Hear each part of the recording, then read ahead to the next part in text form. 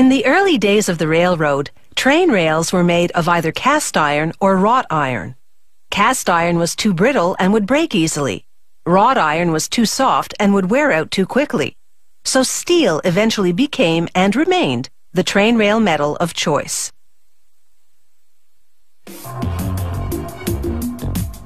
The train wheel's rim runs on the inside of the rail to keep the train on the track.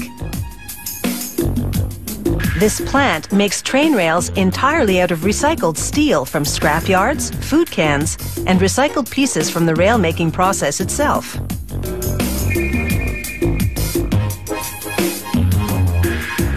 Electromagnets pick up the scrap and dump it in a charging bucket. A truck hauls the bucket inside, where a crane drops the contents into a furnace. An intense electric current melts the scrap steel at 1650 degrees Celsius.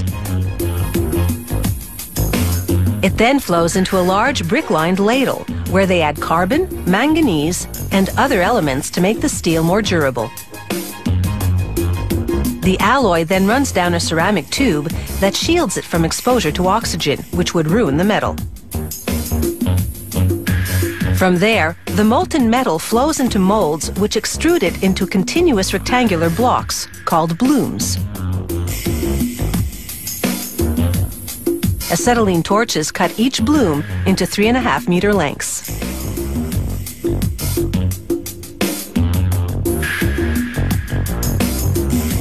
A crane then transfers the blooms to a furnace, which, over the next 5 to 7 hours, reheats them to 1250 degrees Celsius. This softens the steel for further shaping.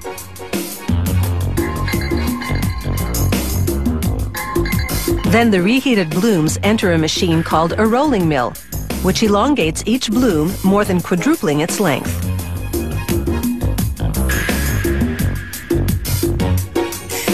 A shear then slices the longer, thinner blooms into 4 pieces.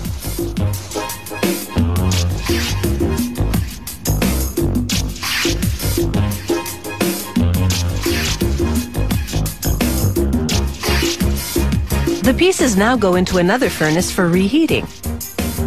This preps them for the next set of rolling mills, which will gradually form them to the final rail shape. Different railroads used to use different shaped rails, which required changing the train's wheels when passing from one railway to another. By the turn of the 20th century, the T-shaped rail became the industry standard and remains so today. For the final shaping, each steel rail passes several times through 3 consecutive mills.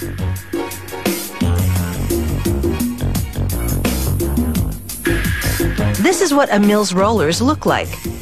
And here's the standard T-shape to which they form the steel. Next, a saw slices off about 30 centimeters to square off the ends. The cut-off pieces go back to the scrapyard. Meanwhile, the rails are laid out until they cool to about 500 degrees Celsius. Then an electromagnet piles them in a holding box, where they sit for 10 hours until they cool to about 90 degrees Celsius. When they come out of the box, they run through 2 sets of rollers.